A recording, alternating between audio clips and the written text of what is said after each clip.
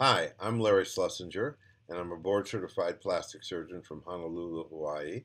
And the question of the day is, where should my implants be placed, above or below the muscle? The answer is, of course, it depends on who you are and who's doing the surgery and so on. But I have some strong opinions, so I'm going to give you my strong opinions. I think the breast implants should be put partially, but not completely under the muscle. The muscle, your pectoralis muscle, ends at your fifth rib. All women, even women with A cups, have their nipples below that area.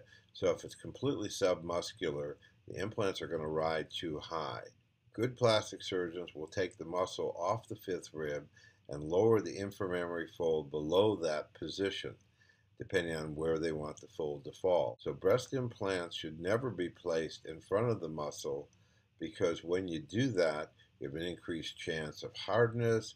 They look really inappropriate because there's a shelf on top of them. It is the old way to do things and not really appropriate in today's world.